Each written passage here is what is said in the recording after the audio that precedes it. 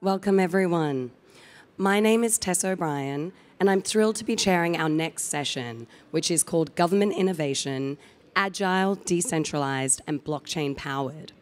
And I'm excited because in my work at Bloomberg Associates on the Media and Digital Strategies team, I spend a lot of time thinking about how can we make our governments thrive in the digital era. And what I mean by that is, how can we not just leverage technology and use these exciting new tools such as blockchain, but how can we design in a way that is agile and iterative to ensure that we are delivering residents the best and most effective services possible? And that's why this is a very important topic. And truth be told, when I first saw the session topic, I thought, boy, there's a lot of buzzwords right there. But you know what? I was thinking about it, and as I mentioned, it's not just about the technologies that we use and ensuring and the foundations in order to employ these technologies effectively, such as ensuring our processes are interoperable, but it's also about how we design these different services and making sure that they're agile and iterative. So we have a phenomenal group of speakers today to talk about how we do just that and to talk about some real-life examples. We're going to kick off the session with a keynote from Carlos Moreno, who has come from Paris. He wears many hats. Among them, he is the Mayor of Paris's special representative for smart cities, and he is also professor at the Sorbonne University.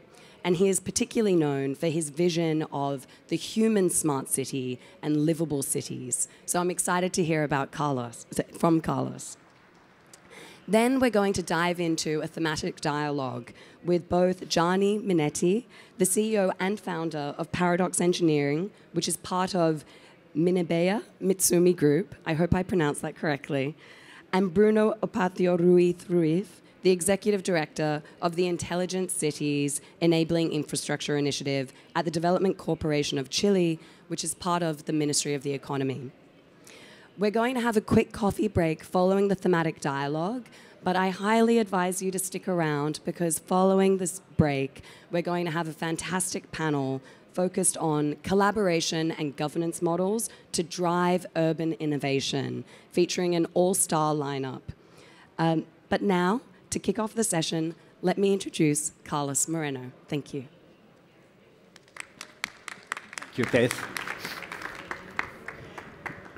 Thank you, Tess, for introducing me. Good morning, everybody. My name is Carlos Moreno. I am a scientist. I'm a professor at Sorbonne University, and I am the scientific director of the Entrepreneurship, Territory, and Innovation Chair. And as well, I am the mayor of Paris, special envoy for smart cities. It's a great pleasure for present to you our vision, in particular, about the human smart cities. In the vision of the city of Paris based on the work of researchers, innovative people, stakeholders, and the relationships, in particular with the Professor Muhammad Yunus, the Nobel Prize. In fact, we have launched on May 22 the INTI Chair, Entrepreneurship, Territory, and Innovation Chair.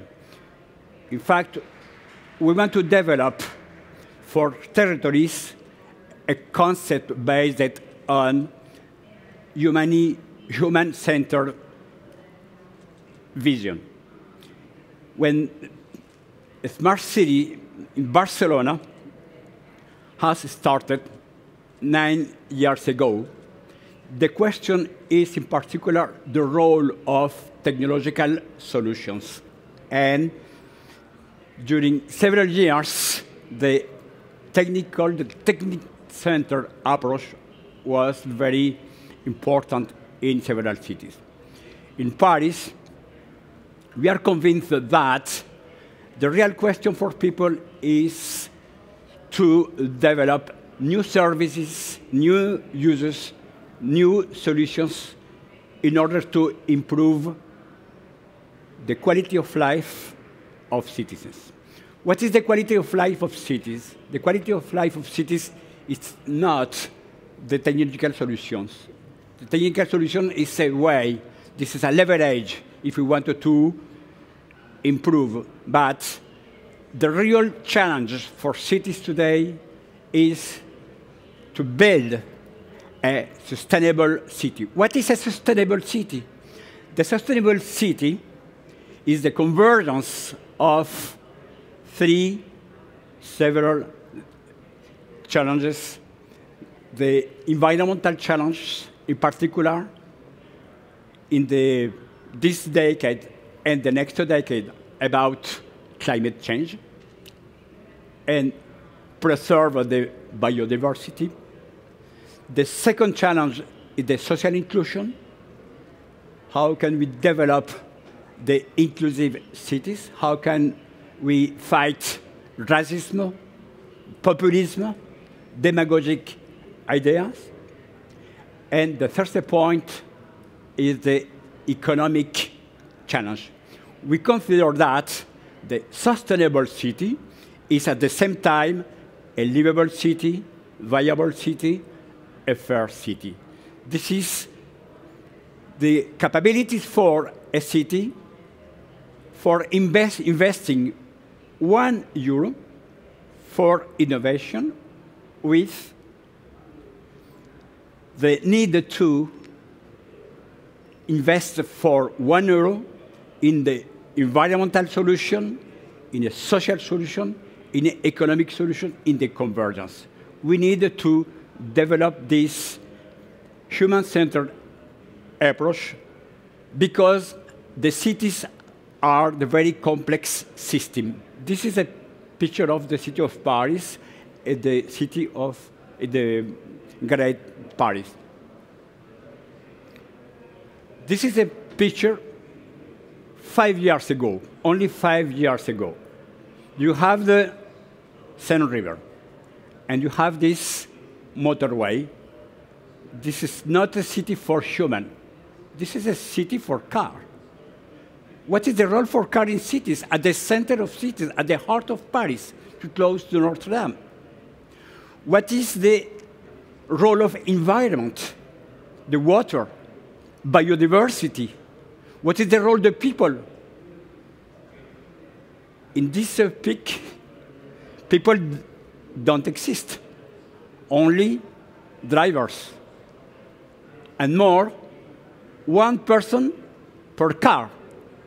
This is today the real challenges for transforming our lifestyle.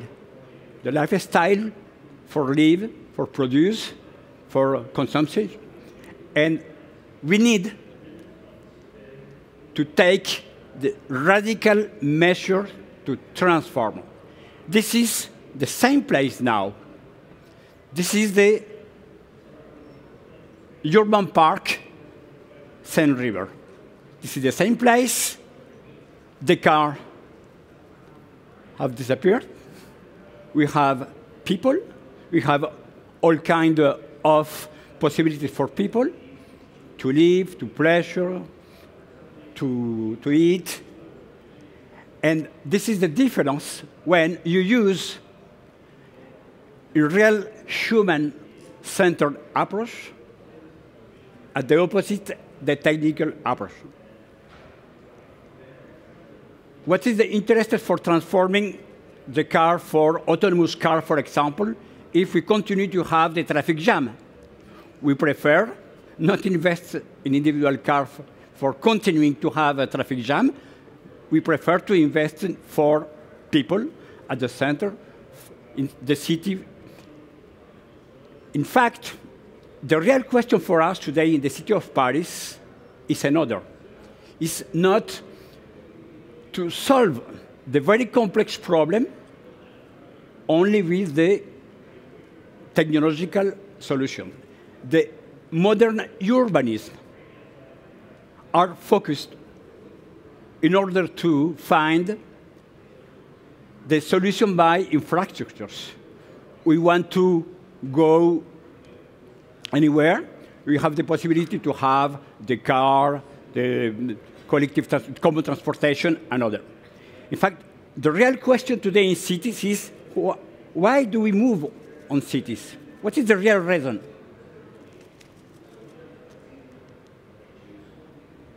We have been developing research about this crucial topic.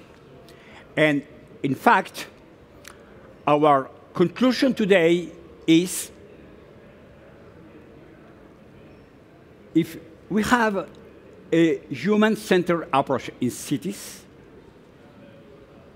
we could very well identify the essential needs for humans in cities. And we propose, in fact, a model based on 6 essential social urban functions. If we wanted to have not a smart city, but a happy city, if we wanted to have not a smart citizen, but happy citizens, what are the criteria for people to be happy in cities? In fact, we consider that if each one of you in your city, in your territory, in your district, has the possibility to access to the 6 essential social urban functions, we have the possibility to become a happy citizen. What are the 6 essential urban functions? Living, working, supplying, caring, learning, enjoying. If each one of us has the possibility to access to the 6 functions at the same time, with a very great optimization, we have the possibility to be a better me, a better we, a better world.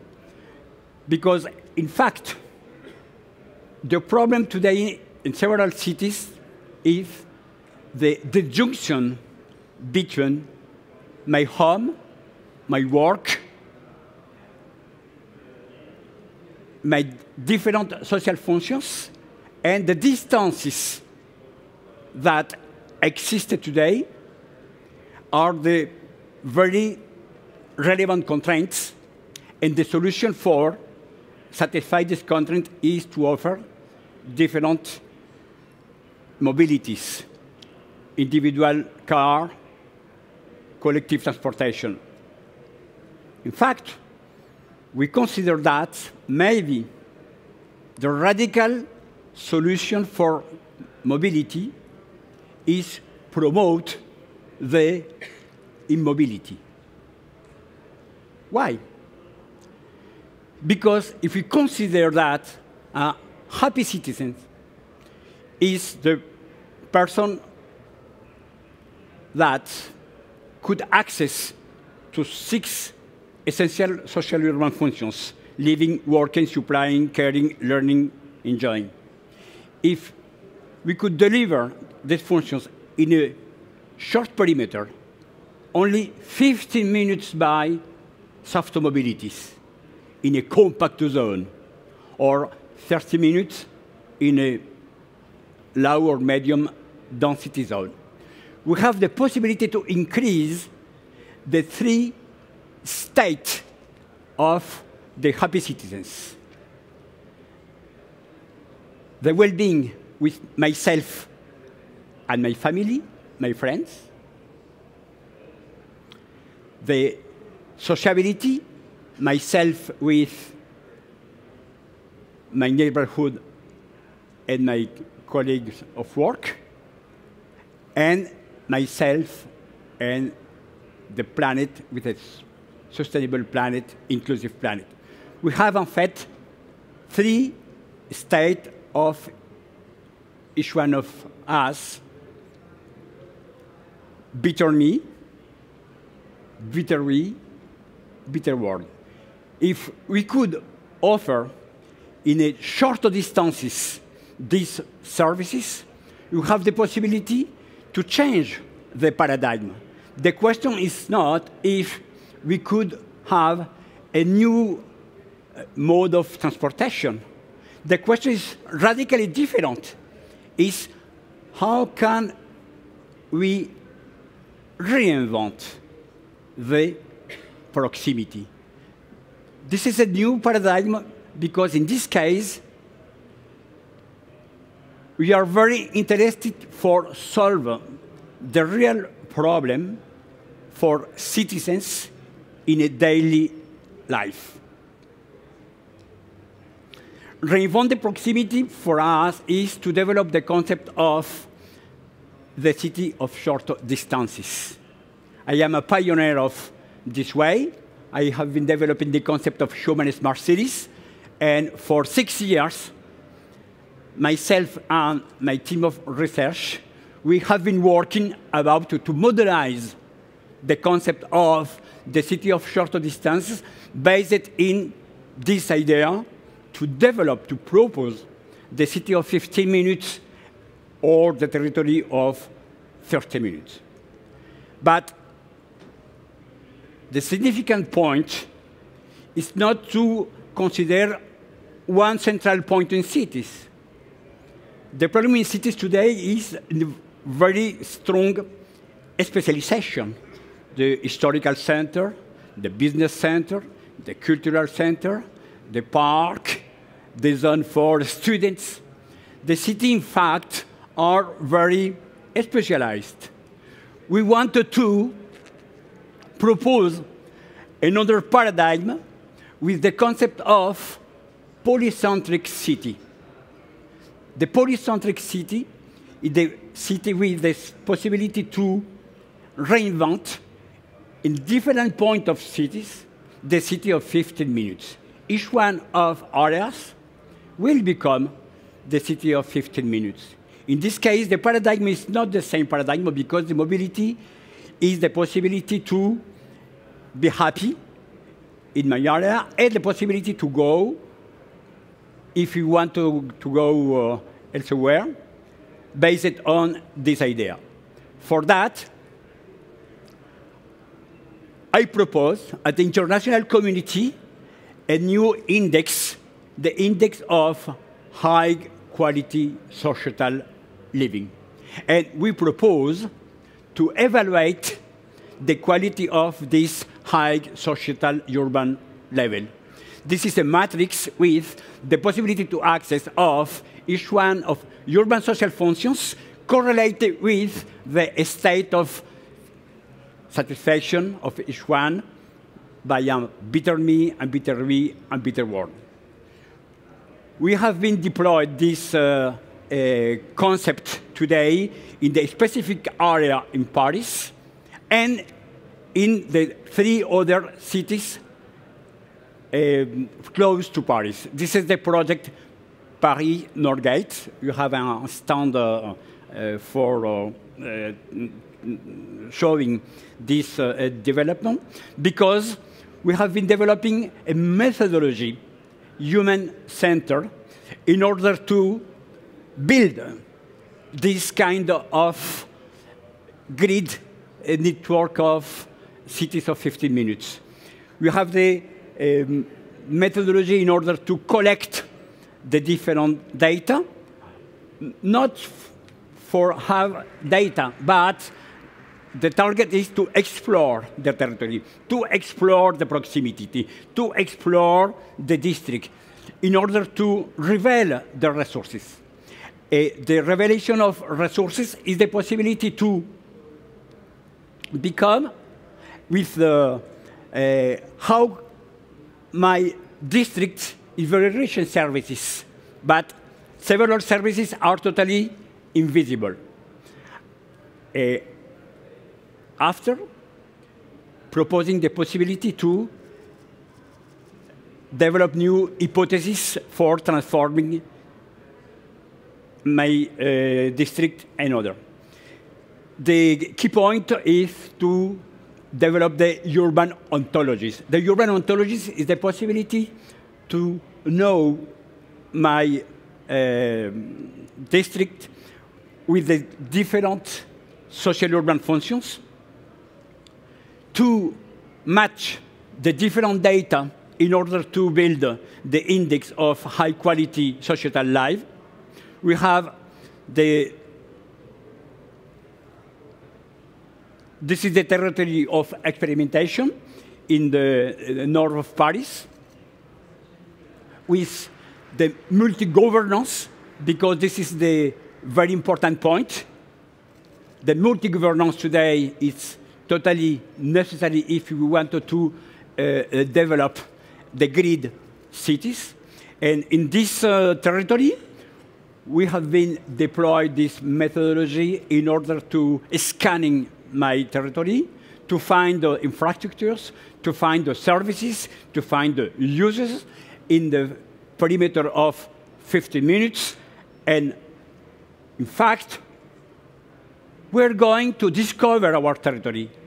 We have the possibility to identify the different level of my territory today in the global vision, in the particular vision, and at the same time, we could to match with the project for transforming the urban projects in the horizon 1 year, 2, 3, 5 years, a decade. This is a very nice field for experimentation because it's the zone for the Olympic Games in 2024. The Olympic Games involve today a very strong urban transformation. And the target is to keep people in this area in order to fight to avoid the gentrification, because we need to offer the high quality of service in order to develop this social inclusion. We have the possibility to match with the demographic projection because the increase or decrease of population changes the solution in the next 10 years. And we have been developing the different approach for citizens in order to better discover the resources of proximity. This is the torch lamp with the possibility to identify my resources in each one of social functions. For example, we could discover the proximity services. We could customize this kind of services, and we could develop the dashboard with this radar. This is the high-quality societal life index with the different items. This is a particular case, for example, the services for caring, with the possibility to identify in 1 day, and in a week, and in 1 month, in 1 year, the different services that exist, and the services maybe we need to implant if we wanted to keep the medical coherence. This is the scoring of the HQSL quality societal life demography. We have, of course, behind different data models. We have linked this application with the blockchain in order to offer decentralized service for citizens. And today, our target is to transform the services and the uses offered in this way. The high-quality societal living is not only an index, it's before all a methodology for transforming cities based on a new urbanism. This is not an urbanism by infrastructures. This is an urbanism for users, for services. This is the urbanism by hyper-proximity. This is the urbanism for discover the proximity, for discover myself, my family, my neighborhood, my work colleagues, and my planet. Thank you very much.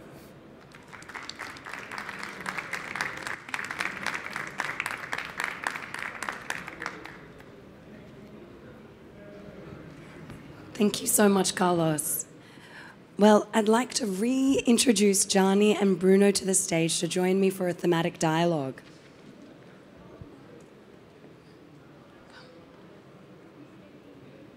Please.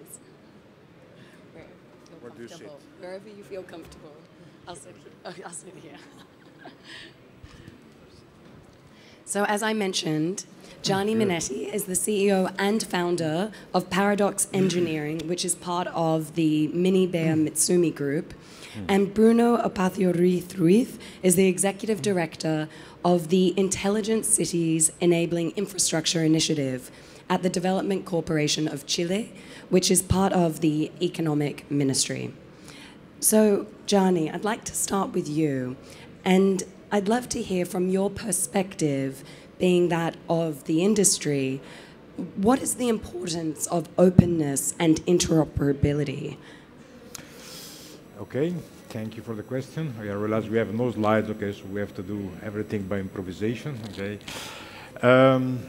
Openness and interoperability, the importance this on specifically smart city, which is the main topic of this week, is the same importance that we have seen happening in the evolution of the internet, okay. If we think about, and thank you for Carlos, okay, because it gave me some good anchor points, okay. What is a smart city? Smart city is an environment where, which is sustainable, livable for people, and also foster local economy, okay, for enabling social inclusion, okay. Now, if you take this, okay, and we go back to the history of digitalization, okay, in the 70s, the producer and consumers of data were machines, okay, called mainframes, okay. And then, by then, during the 70s, the industry realized that interconnecting those machines with networks, okay, was creating added value, and actually was creating information and actionable information. And we had the first networks of proprietary machine exchanging data, owned by corporation, large governmental agency. And then we saw the evolution, okay, after the mainframe, okay, we saw the workstations, okay, and different scale, high cost, again, the industry realized that interconnecting the workstation was creating additional value, and so we saw the first industry proprietary standards for interconnecting those machines. And then we know the story, okay, mainframe, workstation, personal computers, okay, but something happened, okay, between the workstation and personal computer, okay, it was the release of the internet protocol by the ARPA agency, and suddenly, okay, everyone was able, okay, to take that specification, that standards, okay, and create an application, okay, to interconnect to the personal computers, okay? And the economy that we see today, what we are enjoying today, downloading an app, okay, in exchanging information on social media or whatever we do on the internet as we know today, this is all due to interoperability and openness, okay? The people, okay, that made their success in creating the app, in creating the website, in profiling their job, it's all because, okay, they were able, okay, to factor and inject their creativity, okay, and their invention, okay, into an open and interoperable environment, okay, and they were able to promote, okay, and emerge on that. The same should be on the cities, okay, because if we continue, okay, workstations, okay, mainframe, workstation, personal computer, and then going down in scales, okay, portable, laptop, mobiles, and today we are in the age of Internet of Things. Internet of Things is nothing else than, is nothing something out of the blue. Okay, it's a different scale of devices that measure different phenomena. Okay, because again, the industry realized that capturing this information, okay, specifically from a city, whatever it is, lighting, parking, waste, water, pollution, okay, collecting this data, okay, transporting this data and analyzing this data is creating additional value, okay? As someone said, I believe it was Newton, there is nothing you can improve if first you cannot measure it, okay? And you can improve mobility, you can improve pollution, you can improve anything in a city if you first can measure for it, okay? How these are used, okay, and how this, how you can plan ahead, okay, in increasing or adapting or making a smart use of these resources. Okay? It's the same for our car. Okay? We all know this is we all know very well this. We know how fast we can drive our car because there is a dashboard that is telling us how much fuel we have, how much we are consuming. There is someone telling us where is the next gas station, and we should know, okay, how much money we have in the wallet, and then we drive the car. Okay, it's the same is for the city. Okay, if we want to have a smart city which is livable for people, sustainable for people, and foster economy. Okay, so enable, give to people the opportunity, okay, to leverage in whatever infrastructure we are going to invest into a city. This infrastructure should be open and interoperable. Okay, so next generation people that have much more creativity, okay, that us from the industry we have, okay, much more liberty than the industry has, okay, they can basically inject this creativity into what we have seen happening into the internet, okay. Could we even imagine 20 years ago that we would have been wandering around, okay, with a small, I think it was my smartphone, okay, and with an app and managing our life, okay, basically out of a smartphone? No, okay. Can we imagine what would be, okay, the smart application of the future? Do we know what is the value of mashing up the data of parking with lighting, with pollution, with traffic, with weather, with news?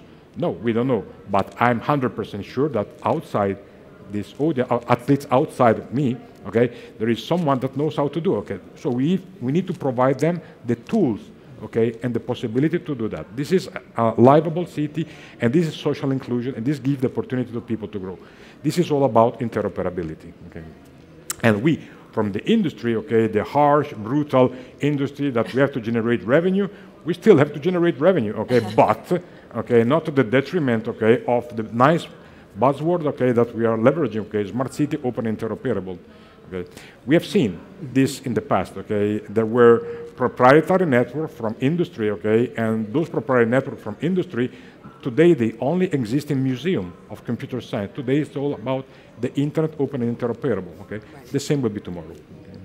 And, yeah. Oh, no, I was going to say, well, you touch on a very interesting point.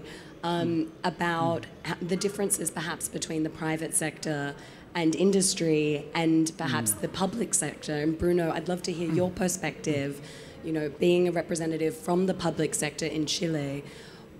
Do you agree with Gianni? And from your perspective, what is the importance of interoperability and openness for cities in particular? Okay. Thank you, Tess. For Corfo is the development agency of the Ministry of Economy in Chile. Develop and promote smart city is a very big issue. Smart city is inserted in Industry 4. And in 2017, we study the gaps in our country. The main gaps are our city, there are the bigger than city in Europe. In Santiago de Chile, by instance, we have 7 million people, 7 million inhabitants, with 35 municipalities, 35 different municipalities, autonomy governance in each municipality. And the problem is very big. We need interoperability. I say, like say Carlo, I live in Las Condes, my municipality. I work in Santiago. I study in Providencia. Entonces, the problem is who the citizen live in a better city, and the experience of the citizen may be the same. It depends on the live, it depends on work, it depends on study. In Chile, there are a lot of systems, but any system are isolated, proprietary system, not open. For Corfo, for our agency, the importance of the openness is create an enabling condition, enabling infrastructure to deploy new sensors. A lot of sensors, thousands of sensors, to connect in the same infrastructure. No no have a network for parking, another network for lighting, another network for environment sensor, and we need only an infrastructure. In Chile, we replace our street lighting today. We change all system to LED system. In LED system, it's possible to put an enabling infrastructure of wireless sensorization. The interoperability, furthermore, allow entrepreneurship, innovation, and third part to connect in the same network. Openness is the key, but we need maintain the security. It's openness plus more security. I'm smiling as I'm listening to your response, Bruno, because it's interesting. I've been doing some work in London, and what you're saying just rings so true, where oftentimes in large metropolitan areas, they're made up of many individual municipalities. In the case of London, it's many individual boroughs, and people don't live in a discrete borough, or in your case in Santiago de Chile, they don't live in one space, they move around. And the idea that perhaps that's not a seamless process seems, it just seems like it should be easy to do. But of course, it's something we've taken for granted, and it relies on this interoperability. I'm also from Sydney, which is another city made up of many municipalities. But you finished by touching on security, which of course is such a key issue today, and very much at the forefront of cities. And so I wonder, how can we marry interoperability with security, and does it undermine cybersecurity in particular in any way? Well, it's, if you go out and you ask, to vendors, and how openness and interoperability copes with security, you may get two types of answers, Number one, my system is closed, no one knows it, so I know what's going on in my system, and so it's secure, and it has to be kept secure because I'm using it on critical infrastructure and so on and so forth. The other opinion is that, well, my system is based on open standard, the community can help me to audit. The community can help me to improve the system. Of course, the community knows, what is in my system, and so I will capitalize from the knowledge, and the willingness of the community to contribute, to the quality of the system and the things, Which one, I believe, personally, is the second one, and is the openness, This is one of the things, but today, for smart city, and IoT in general, new paradigm of cybersecurity should be kept in consideration. Today, we approach the cybersecurity and the IoT with the same methods, with the same models, and I would say with the same technologies, that we have been using over the past 40 years. So password protection, encryptions, and so on and so forth. Nothing wrong against that, just we have to cope with a new breed of devices, very small devices, with very limited resources, with very limited capabilities, that are going to be deployed in hundreds of thousands, probably millions, of units into an area. They all interconnect among themselves, and from the bad guys, they represent a tremendous army, of potential device that you can start use, and to generate, disruption in services or denial of services, We have seen what happened in Mirai Boot back in 2016, when cheap webcam, broke down, all on the East Coast, the Financial Times, the Twitter website, and all was generated by cheap cams sold at Office Depot, with a standard password, even saying standard password, standard username, it's wrong, fundamentally wrong concept, But you can generate attack from that, Now, of course, there are plenty of technologies and methods that allows you to bring a higher level of cybersecurity into small embedded IoT devices, But here is the other constraint, the cost, There is a continuous tendency of reducing the cost of those devices, And keeping increasing a high level of cybersecurity in device, okay, that on the other hand, they have to keep costing less and less and less. It's kind of conflicting, okay, point, okay.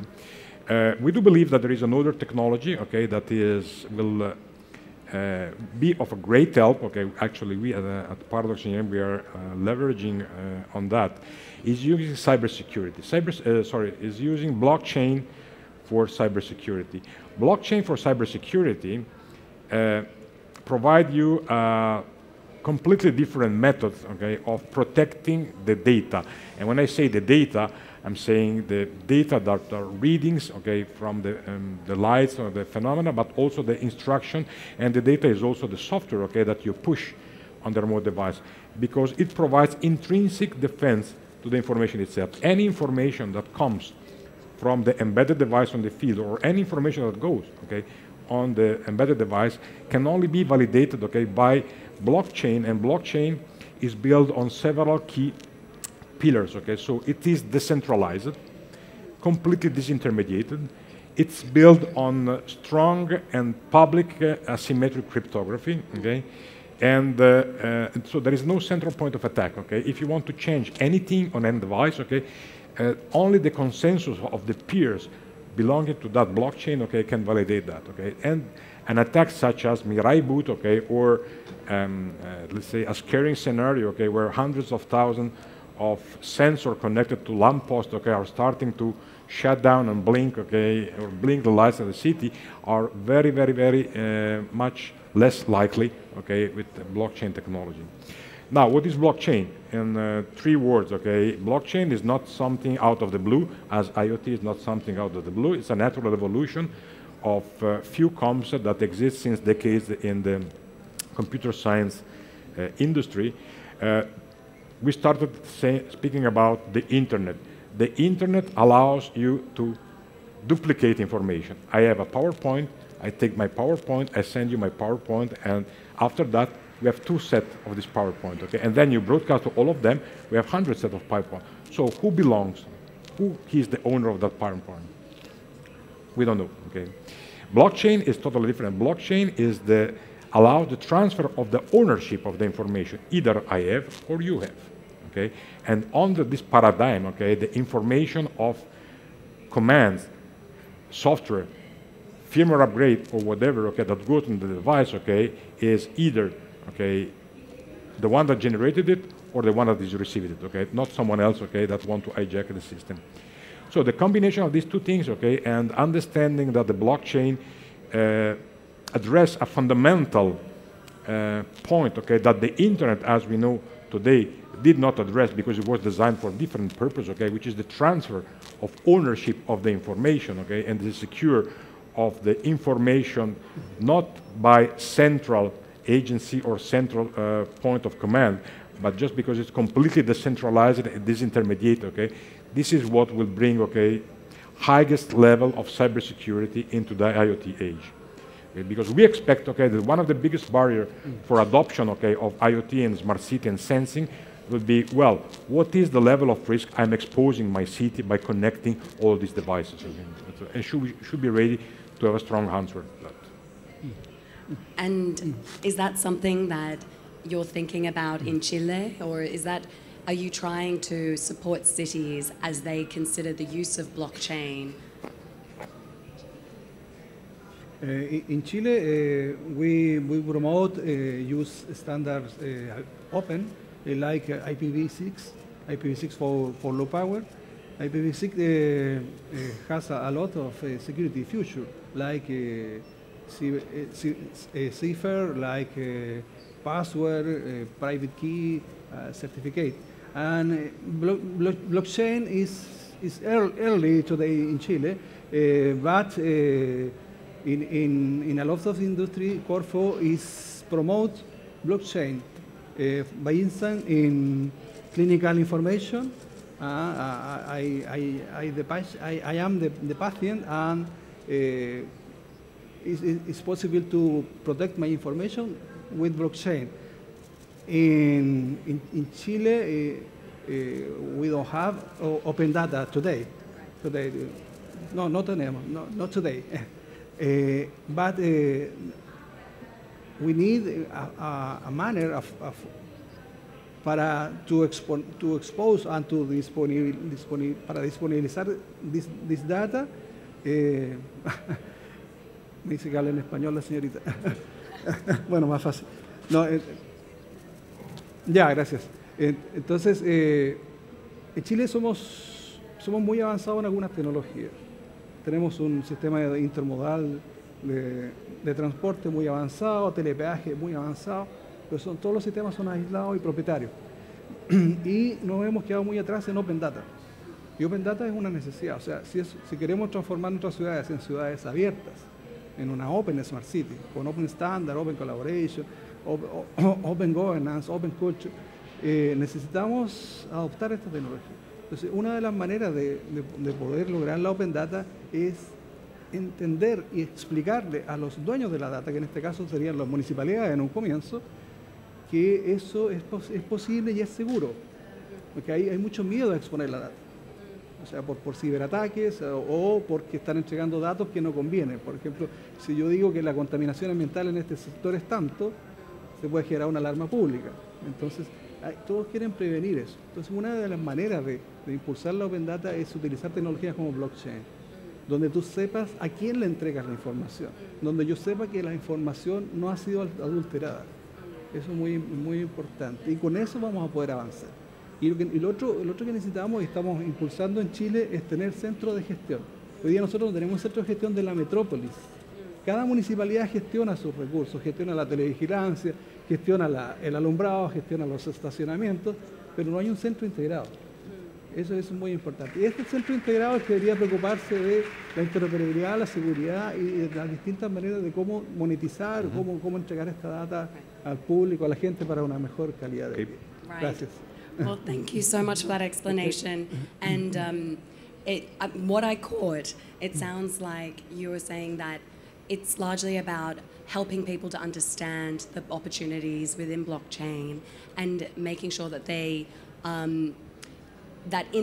understand that there are so many opportunities given the decentralized nature of governance in Chile.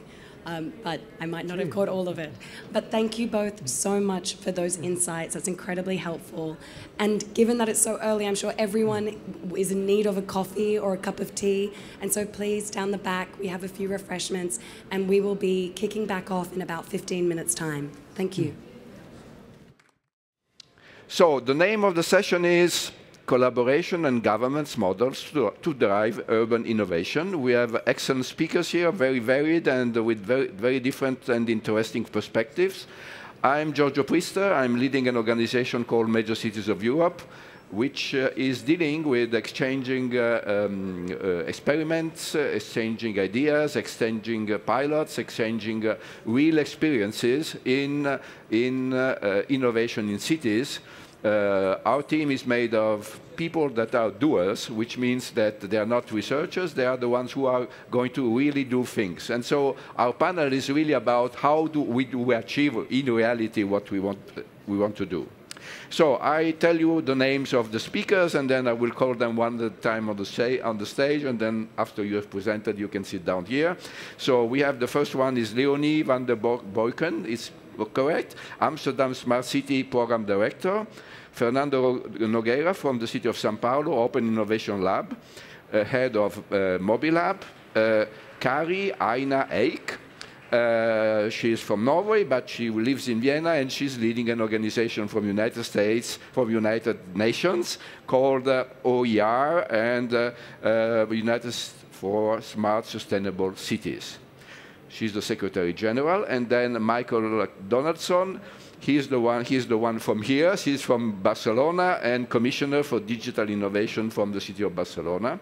So Leonie, you are the first one on the stage. Please come over, and the stage is yours. Okay, thank you. Am I working? Yeah, now yes. I am. Okay, welcome all to you here, over here.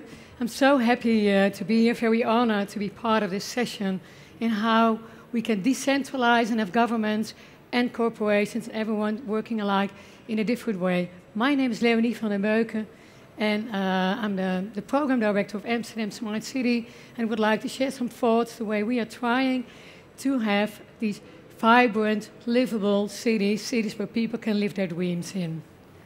How do I click? Here. No. Works? I'm sorry. Somebody's coming. Yeah. We're in this world of transition, and change has been taking place very rapidly, but unfortunately not fast enough. We all know climate change is facing us, and we are not addressing these issues fast enough. So we need different ways of cooperation, different ways of working together to speed up. And we think we need an independent place where we can work together open and safely and constructively, and we as Amsterdam Smart City try to provide this space. And we collect people who have not a set mind, but with an open mindset, curious about another, who know and understand, like we were talking about blockchain, that power and finance and systems need to be arranged in a different way, much more distributed there where it belongs.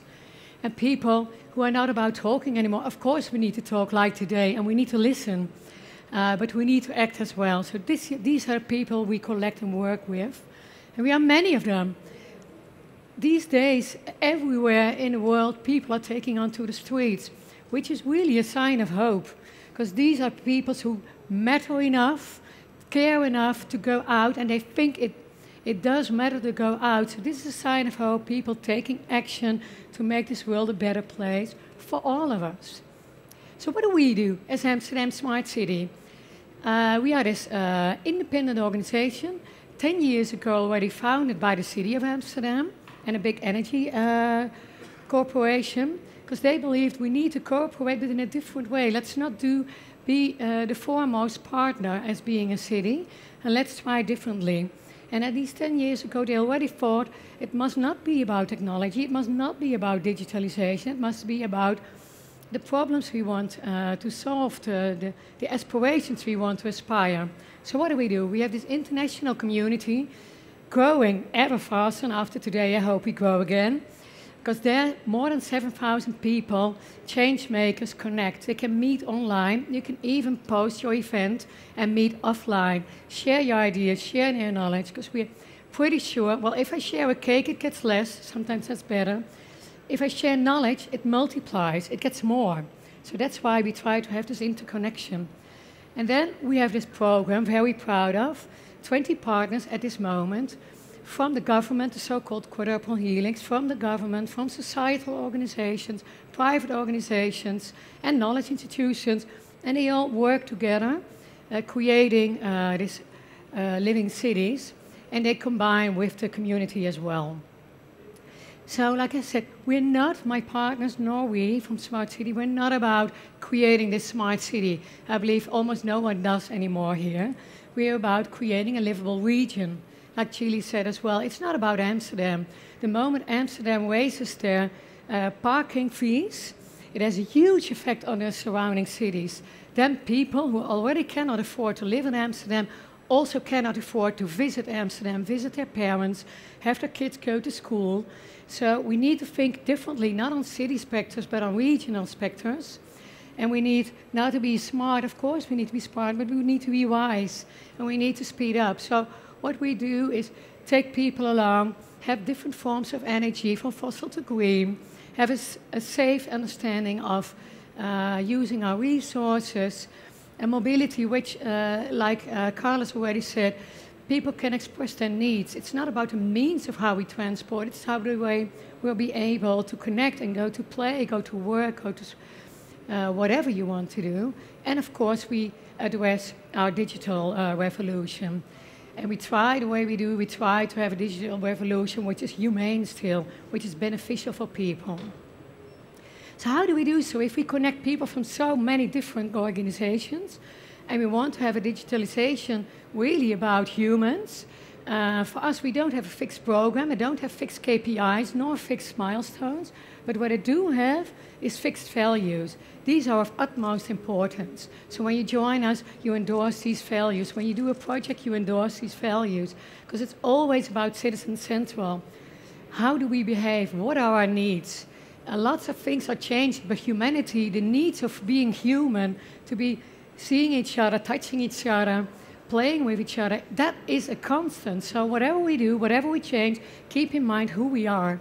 So the citizens, the persons are central. Whether you're a public or a private company, when you work with us, you create public value. With revenues, of course, with public value. And you try to do, everyone tries to be as open and transparent. It's important to share your mistakes, even as a professional, to open up so people can help you. It's also important to be open so other people can join and build upon. And of course, we do it by learning, by doing. We're facing wicked problems. We cannot study too long. We must act, learn, try, apply, improve. And I'm going to speed up as well. For us, our partners do the work. They are the ones in the projects. We, as Amsterdam Smart City, provide the workspace. A space which is open, it's safe. People are happy over there, they're constructive. So it means that it's for the other people a safe place to bring your dilemmas, bring your questions, and be able to contribute. You're there not as a stakeholder, but someone who has put something on the table and contribute. And have fun. We strongly believe fun is very important to endorse the creativity we need to speed up and work together to have a clear understanding. So how does it look like? We have so many projects, and for me it was a hard choice. Which one I'm going to show you? I have 4. This one is about measuring air quality, not by the government, not by only the citizens, but by citizens and governments and societal organizations together. Because together we need to find an understanding how the city is working, not one against another and fighting, but they put their interests at the same time. They have these devices built, and so they can have an interaction. And this is another one, very nice. I saw a lot about mobility, but this is about big cargo coming in, and PostNL joined with the university, and how can we have these big volume of goods entering the city organized in a different way. I do not want, PostNL, I do not want to pollute the cities with huge cars and huge emissions. So these fossil fuel trucks come in at the edge of the city, and then they reload their paper, their drinks, their whatever, in much smaller vessels. So even at the smallest streets of the city of Amsterdam, they can enter without blocking everyone and polluting the air for everyone. This looks like a no-brainer. It's really hard to have people and the people from procurement to make this change. So that's why the university and we are in helping to speed this up, because it's a no-brainer, which it's slow. And then we have this digital parameter, and we're stopping at that. Here we have the soccer game at 2020, and we're going to use digital tools to have a safe place, safe from criminality, safe from overcrowdedness, and safe from losing your privacy and autonomy, so it's transparent. So I want to end with this. What we want is people joining in, collaborating, bring onto the table the knowledge and the expertise you have. And if you feel inspired, and I hope you do so, please join the community and let's act upon cities to dream in. Thank you so much. Thank you, Leonie. Before calling the next speaker, I want to say, please prepare your questions. We will have 15 minutes afterwards to have questions. You have the microphones there, and it would be good if you have a good question to ask to the panelists, because I think it's quite interesting. So, next speaker is from São Paulo, Fernando. Please. Hello. Is this working? Is this on? Yes. You want to click on? Okay. So. Thank you. Where does it go? Just here? Yeah. Okay. Okay. You have the clock here. Yeah. Well, good morning. My name is Fernando Nogueira. I'm from the São Paulo City Hall. I'm the head of Mobilab Plus, an open innovation lab linked to the Innovation Secretariat. And we're going to talk today about our vision for a more humane and smarter São Paulo and a few of the projects we are doing. So this is a new area in the São Paulo City Hall. It was created in 2017 with the goal of putting technology in a strategic position and helping foster a digital transformation of the city. So when we think of a smart city, generally we get this kind of picture, this kind of imaginary. when we daily get contacts and calls from vendors trying to sell us the next app that will transform São Paulo into Songdo or another such kind of smart city. We do have some areas in São Paulo that are somewhat similar. This is a view from the Pinheiros River.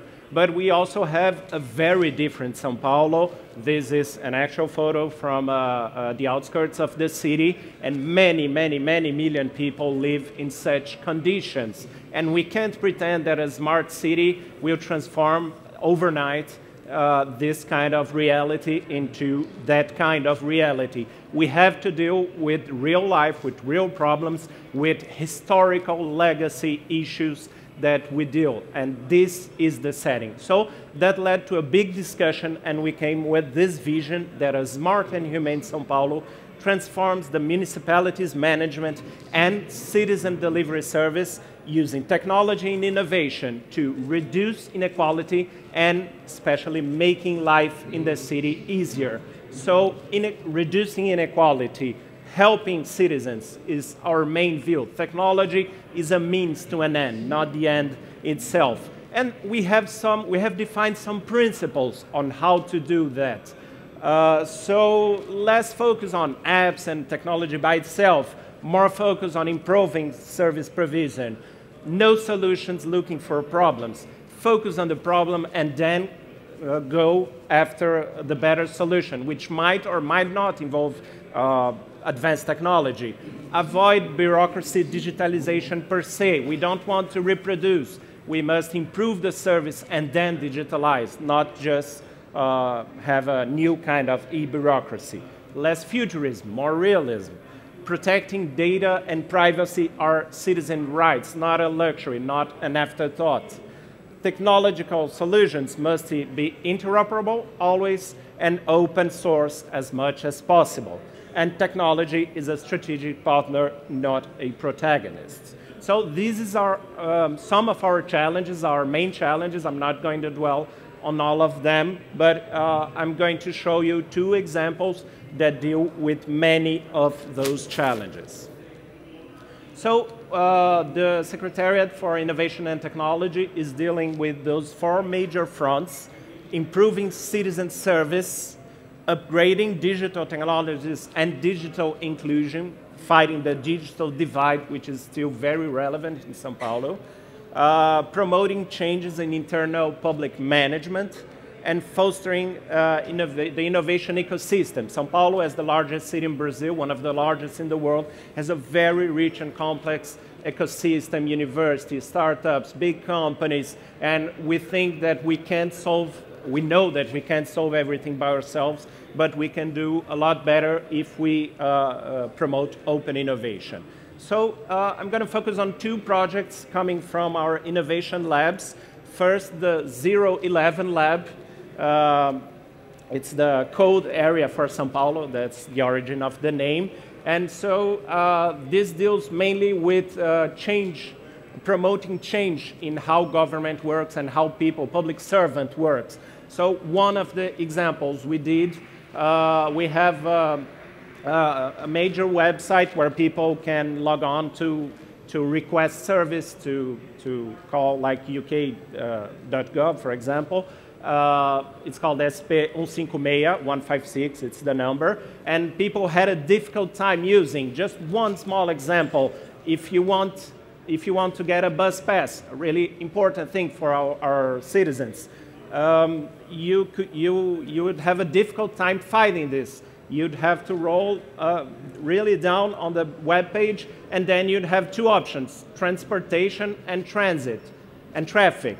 And then why did we have this situation? Well, not because we are thinking of the citizen, because there exist two different municipal companies, one dealing with transit and the other dealing with transportation. So we changed that. We got KPIs and many measurements from how people were using the website, but we also went to the streets, talked to the citizens, saw which kind of difficulty that, they got using the website, how the citizens understood the different, over hundreds and hundreds of public services we provide. We got them doing workshops. We got them involved in card sorting. Okay, how do you better understand what's the best wording? So we combine all that using Agile project strategies and methodologies, and then we got a much better web page and less bounce and many, many good results. We heard this kind of, we heard public servants saying, I was afraid of going to the citizens. I'm not afraid anymore. I'm not afraid to actually talk to the citizen and ask for his opinion. So it's a huge mindset change. The second one is from the innovation lab I run. It's called MobiLab Plus. It began just focused on mobility, and now it's towards open innovation for a smarter São Paulo. We work with startups. We were important in opening many sets of data. And the last one we did, a hackathon about 2 weeks ago, to open up radar data. We have over 900 radar in São Paulo, and really a trove of big data, really many, many potentials to come up with new applications, new solutions to our very complex traffic. So these are some of the kinds of projects we're doing in São Paulo, and we hope this way to achieve a better, more human city. We thought that it was really important to think what we understood as a smart city. We know that São Paulo won't become a really smart city overnight, but we can promote many, many changes and really impact and make a difference for the ordinary citizen. Thank you.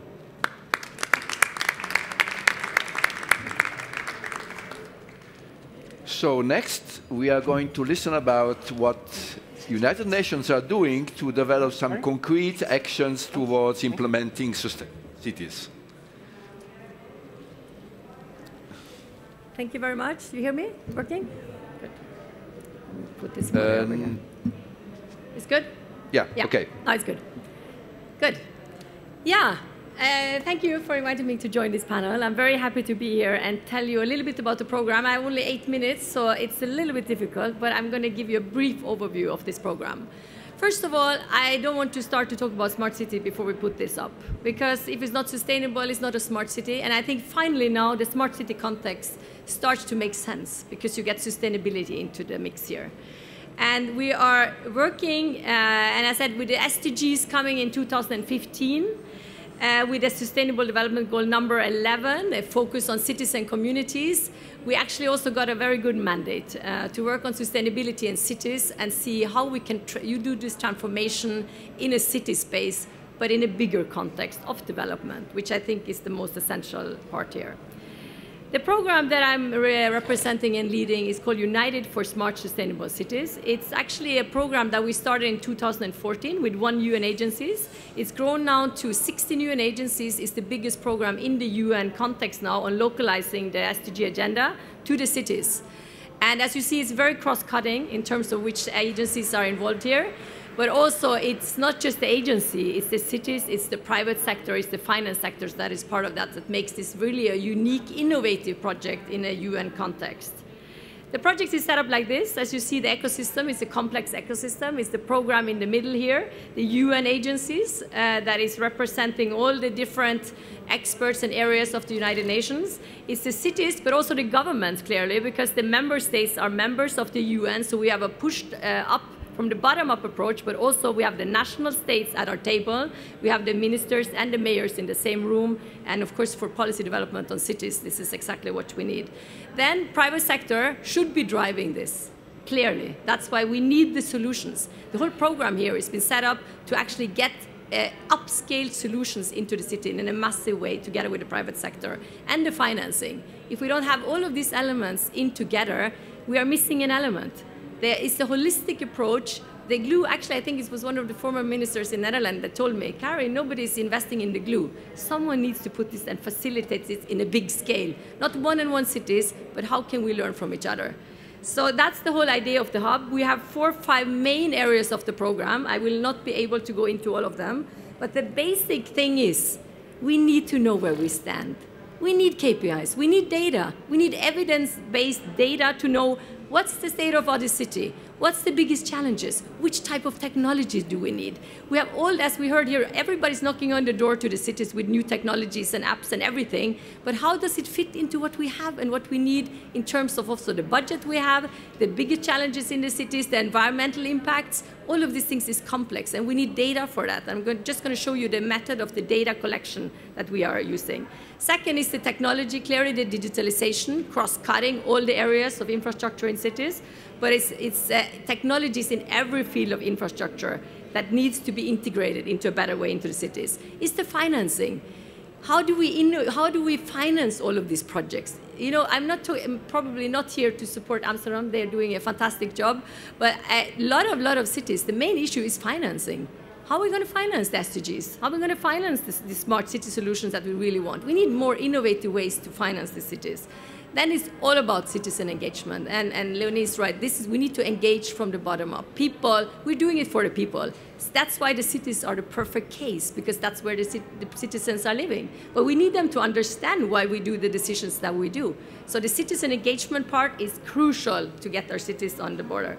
And the last but not least is a global hub for learning and best practice. Sounds like a cliche. How many hubs do we have out there in the world? But do they really work? Do they really work in terms of solutions? They work on policies. Yes, we have a lot of good platforms for policy discussions, but they go home and they are faced with the issues. The pipes are leaking. In a Norwegian city that we're evaluating, 40% of the water in a Norwegian city is gone from the source to the tap. This is crucial things. We need to put this at the table. So the evaluation, that's the only thing I have time for here because I still have 3 minutes. It's the first UN standard to measure smartness and sustainability in a city. It's the first policy tool that the UN is doing at this level. It is measuring, as you see, very broad. It's 92 indicators, 54 core, the same for every city on the planet, because we need to be measuring, are we all going in the same direction? How can we be sure that we are reaching the 2030 agenda? Now we have no clue where we stand. This is 54 core indicators, 38 advanced indicators. That's the technology. This is the digitalization. And that's why we've been able to bring the private sector in, because each of those 38 indicators is actually a business case. So we get the businesses interested in getting the data from the cities now that we can open up the business cases for the cities. As you can see, economy, environment, society, and culture. It's a very broad. For some cities, maybe I would say it's too simple.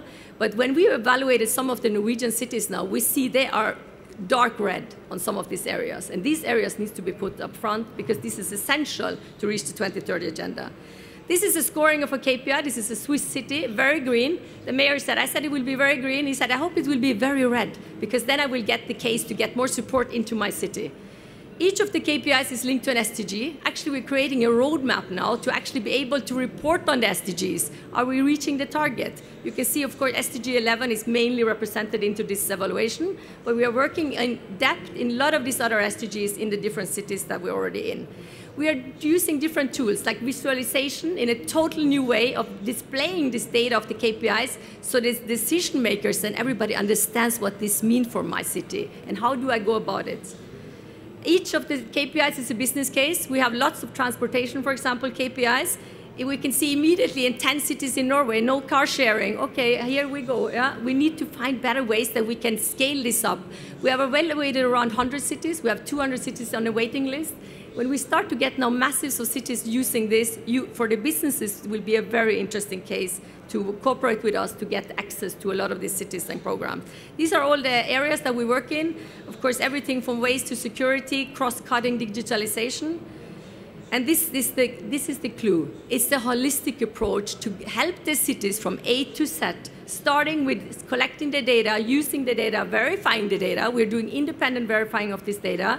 Going into a city design, we have 4,000 city planners and designers in the platform currently, working with the citizens hand in hand. And I mean, the UN system, of course, I think it is set up for this.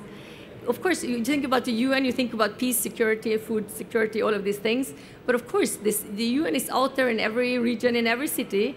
And if we can activate now the expertise within the UN system, what we're trying now with the 16 UN agencies and linking up to a lot of other partners, I think we have something we can move quite fast in this. that's what I wanted to say. Any question? Thank you very much.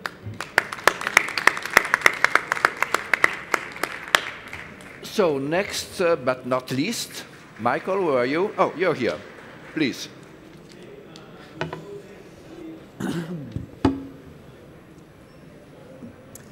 Bon dia, benvinguts a Barcelona. Estem molt contents de tenir-vos i d'haver pogut compartir aquests dies amb vosaltres. Welcome to Barcelona. Good morning, everybody. We're really happy to have you all here in the 9th edition of the Smart City Congress, and we hope we see each other next year. We've got a very special year coming, 10th anniversary of the Smart City Congress.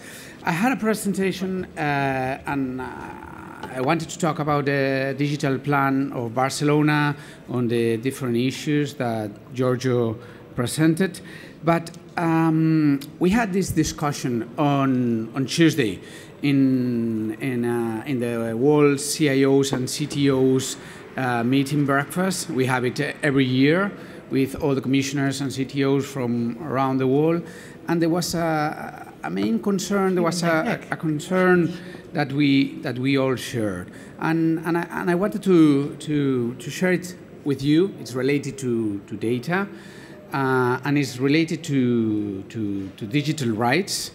So it's about trust, it's about accountability. Let me explain you how the conversation went on.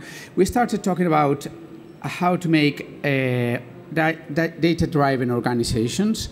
So we started in a very techie level, you know, how we gather the information, how we get all the indicators, all the sensors on the city, how we put them all in a data lake, all the different web services, the silos, the difficulties we have with all our information, with the silos information, and the usual stuff that we all share. You know, how we get the data and how that data works afterwards in order to get a data-driven organization.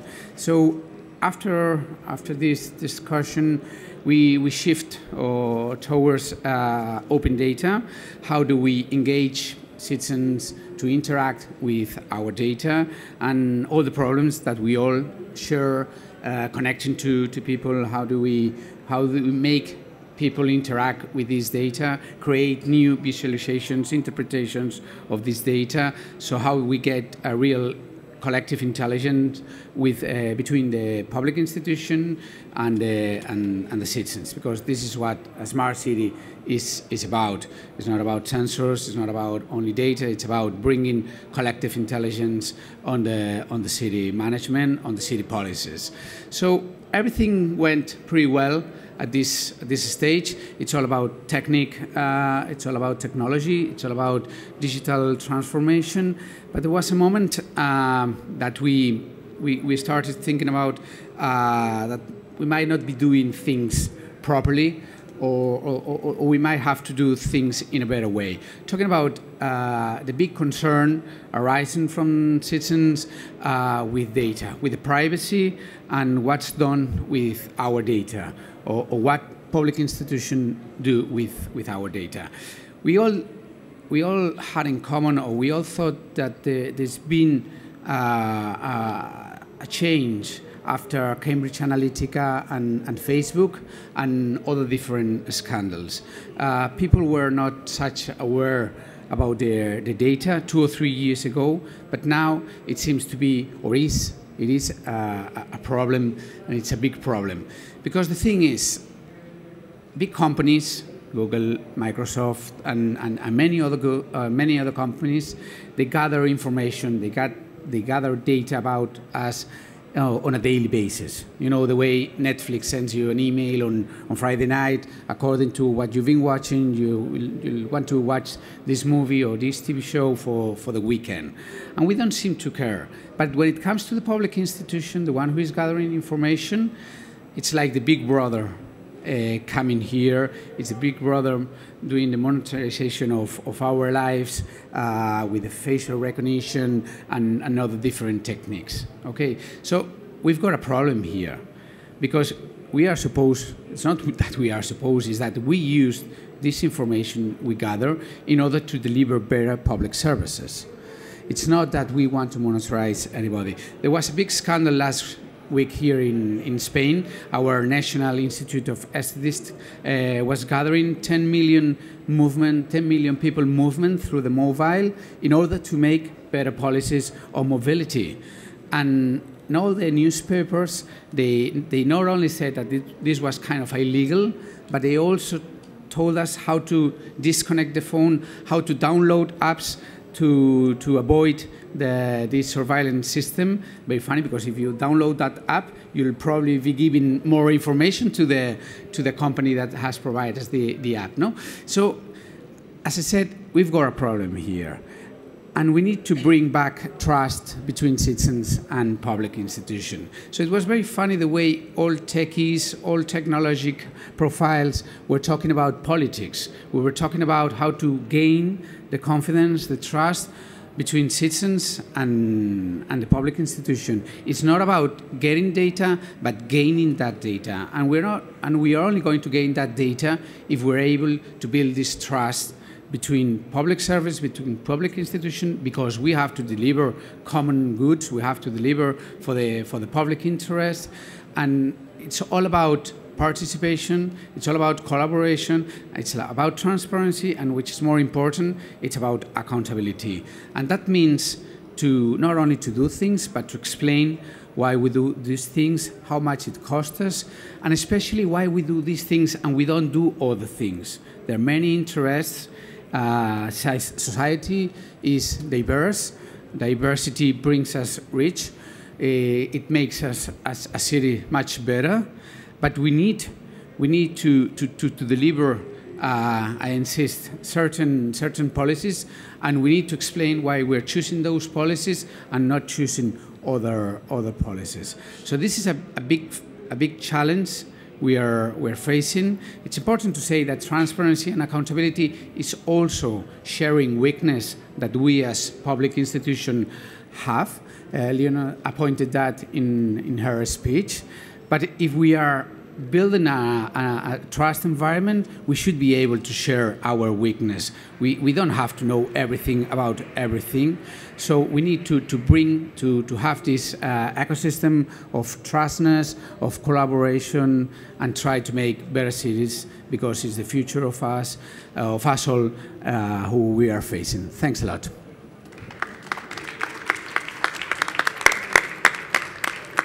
So first, questions from you. Microphone is there. If you want to stand up and go, we will be very pleased to answer. They will be very pleased to answer. Question? Yes? No? Then we are ready to have a discussion between us, and you will have questions maybe later on. Okay, so let me start with you, Leonie.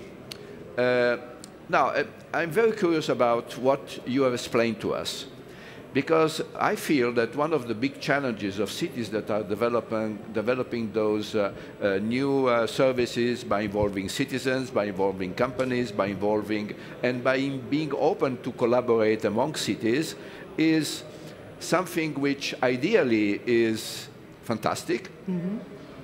Now, it seems like that your model is looking to implement it. So can you say a few words more about why you've chosen this model of developing not Amsterdam, but the whole region, and then opening to the rest of the world, and say a few words about it? Yeah, of course. We chose this model already like 10 years ago, and it has been expanded because, and you addressed it the same, a government cannot do it by himself. A citizen cannot do it by himself. He just is not schooled enough, for example. A trained professional in mobility is not a trained professional in energy. So people are very different, with very different capabilities. Government can make rules and regulation. Private company can bring it into the floor. A citizen can express their needs, and also they bring in their expertise. And these societal organizations are the ones thinking in a different way, and we also are trying now, it's the next step, I hope, to bring in artists and the philosophers onto the table. So for us, a strong belief that the differences of people we need to use. And then sometimes we have a private company who asks the government, please speed up and make some more strict regulations, because that's the only way my business model is going to be compliant. But it's very hard. I am now working for a year, but we're working for many years, and still sometimes people get real connection and then they speed up very fast, but still so many times I have these quarrels between two partners, misunderstanding. So that's, and what's what I liked about you, we need time, we build trust, we build joy, because that's what now I'm learning, that if we put time on joy and trust, then we get these open minds and people are starting questions, not rhetoric questions, but really open questions. And the other part, which I really think is very important, at least in the Amsterdam region, is looking beyond the boundaries of your city. Our city is way more smaller than yours, and we have lots of equality between the cities, which makes it more difficult, because the surrounding cities are always a bit angry with Amsterdam being so big. So that's another thing. What I try to do is have these unequal partners work together in an equal way. And well, we're on this and hoping to improve. But now the first results are coming in, and this inspires us to go along. Yeah. Okay, I have many more questions, but let's go to the others and then we come back, okay? So, Fernando, yes, very interesting what you're saying. And, okay, every cities around the world have very big inequalities, as you mentioned. But your example is, to me, very interesting because you have shown some extremes of inequalities. So I think it's very interesting to understand a little something more about not those people living in the favelas, how how you are able to engage them, what is their response. I have some experience, by the way, doing something like that in Africa, and usually the response is excellent. But maybe you can tell something more about it. Yeah. We have many challenges addressing this. Most of the city hall is really in the center of São Paulo and downtown São Paulo, and we have people living in the outskirts that take up to 2-3 hours using public transportation to get to the center. So it's really a big challenge. When we first began approaching and inviting citizens, we realized that most of the cities we were engaging were middle class or upper class because they were close or they had more access to internet, to maybe more time to do this. So we had to innovate also on how we do this using other kinds of strategies for research. And we also realized the importance. Governments generally are really bad at communicating. They use legalese, they use bureaucrat words and really legal terms. So one of the main things we also are doing is a plain language policy. So we are trying to, we come up with a law in São Paulo and also with workshops on how to train public servants to speak and write in a language that citizens will understand. And we are trying, it's a plan for the next year, to procure innovation so that we can use AI to really analyze all of the government communications and try to understand what we can do to improve. So before going to Carrie, just one question. Do the people living in favelas using mobile phones and being connected, they do, right? Yes, they do. Mostly most of them use Wi-Fi. They don't have computers, but they have smartphones. You provide Wi-Fi. And we have public Wi-Fi, and we have been expanding. Excellent. Now, Carrie, I put myself in the shoes of somebody managing a city, so the mayor or the city managers, and by listening to you, I am very interested. I am very motivated. And I feel I'm going to incur in a big risk that to promise something which maybe I will not be able to fulfill. And so the question is, I have two questions. Somebody tells me, oh, this topic of sustainable cities is a buzzword. It's something for politicians. They say, my city is sustainable, and that's it. You're saying something very different. Show me that, okay? And then if I have to show you that and I discover that I am not sustainable, then I have a problem. So tell me a little bit how you feel that this can be managed. Is this working? Yeah. Oh.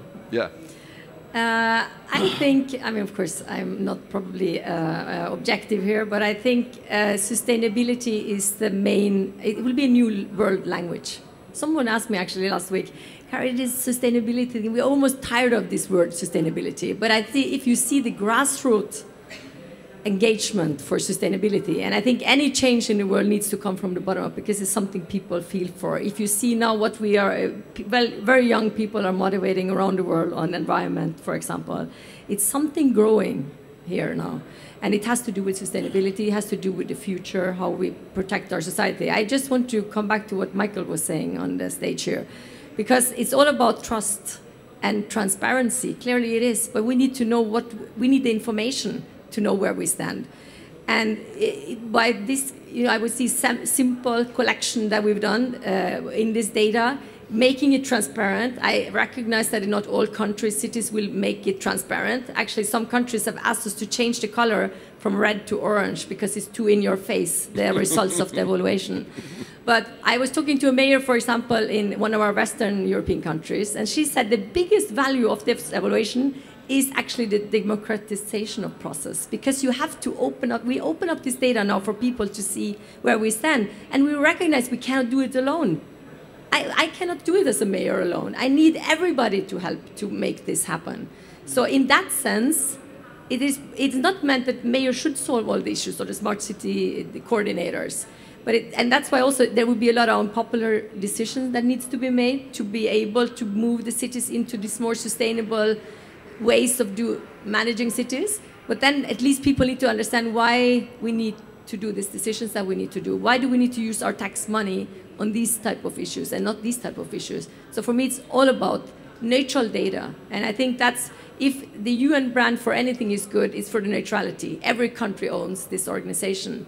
And it's not a biased way of looking at anything, but trying to be neutral. And I think that's why we are picking up momentum, because we are just going in, we're just evaluating, this is the status, and we have no politics in this. This is just basic infrastructure related to smart and sustainable cities.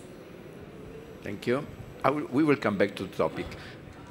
To you, you are always, yes. Yeah, I have. So now I put myself in the shoes of a citizen.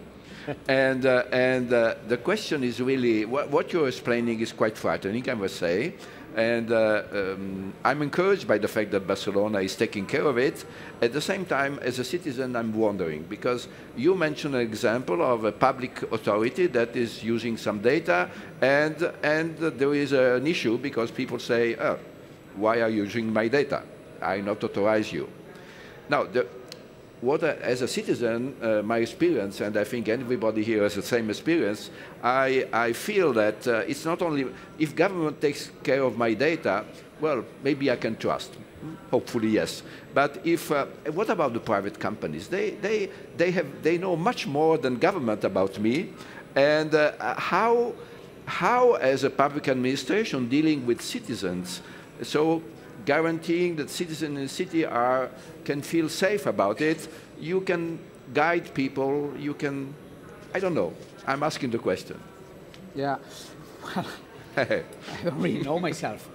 I don't know, the other day I was in a debate from two members of the civil society, and one of them, Simona Levy, she's an activist on digital rights, she was pointing out that it's not about, the problem is not giving the data, but not knowing what the data is going to be used for.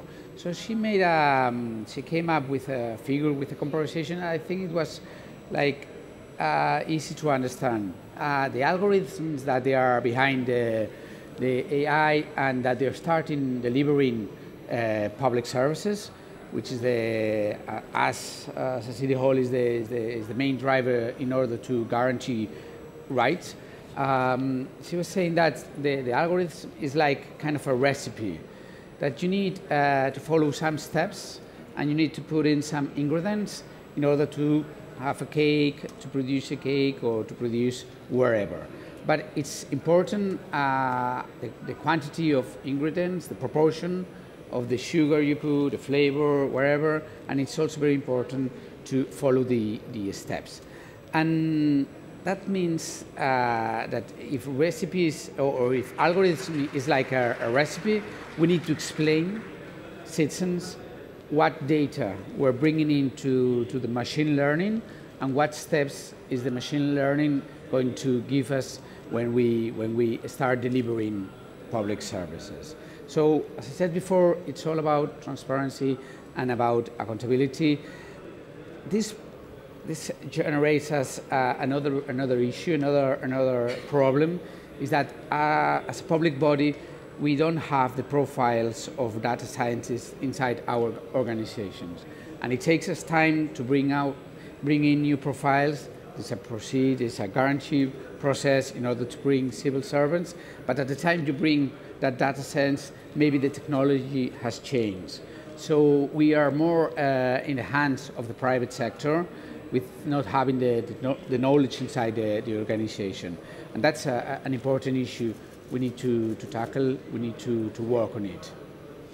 Thank you. So I'm seeing that we are almost running out of time. So if you allow me, I would like to ask another question. You convinced me. I'm the mayor. You convinced me, okay? You convinced me, and I want to do it. Now, you mentioned in your presentation the role of public sector, right? Of private sector, excuse me. So assume that you want to tell me, okay, I suggest to you to go forward in this way. How do you deploy it in reality? Because I suppose you need expert people in the private sector to support the city in developing the model, isn't it? Yeah. Or am I wrong? No, I mean, the method is we collect the data as absolutely quick as possible, because this is really just the starting point of the whole program. Mm-hmm. And when we have this in, normally, depending, I mean, we've been testing this in cities around the world. Around 100 cities has done it. African, Asian, Latin America, Western Europe, small, even islands, regions have tested it. It's very different. Someone used 6 weeks to collect all the data, some 1 year. But now we are getting more drilled into the data collection, so that's going faster. And then we are now working with the private sector on the concrete challenges in the cities already. And now already many, many cities have the same challenges. So we're actually speeding up also here with the private sector on delivering on the solution side. So with the private sector, we sit down now and look at the data we have from the cities already and supporting facilitating this process between the solution providers and the cities in discussing it long before it's even a tender. And anyway, the whole procurement issue is also something we're working with the UK government on optimizing digitalization of the procurement processes and moving this much quicker and much more trustful and opening it up, because also here we need transparency. The UK government has done a fantastic project on procurement, I think that we're talking about 26 main vendors that was always on the table. Now it's 2,600 vendors that is used. Small, medium enterprises, you get a much more transparent and open for getting their solutions really out there and into the cities. So I hope any company that's here would like to join the program too. Thanks. Fantastic. Leonie, very quick last question. How can you somehow, not guarantee, but somehow explain to us how you manage to deploy your program also worldwide or wider than just the region of Amsterdam? Very quickly, because we are finished. But there are no guarantees, but the way we are working here today, meeting each other and having this interaction is one of our ways. So you can go online and have the interaction of ideas on the community, but we also go all over the world to have this exchange. For one quick example I would like to give, and maybe it could be helpful for you. We have one of our partners, I'm so proud of them. They went out to the city skirts as well, not these problems like you have, but still the lower income classes. With gamification, they helped citizens to even address what they wanted and what their fears were. And then they put in actors to have this equal conversation between professionals and citizens. I was there myself. With the use of actors, I lost my rationality and became the same person as a citizen. So what we try to do is share solutions, but also share means in order to help each other and learning from you, because I've learned a lot. So this is what we try to do. No guarantees, but everything we do adds up. This conference even does. So a big applause for the panelists. Thank you.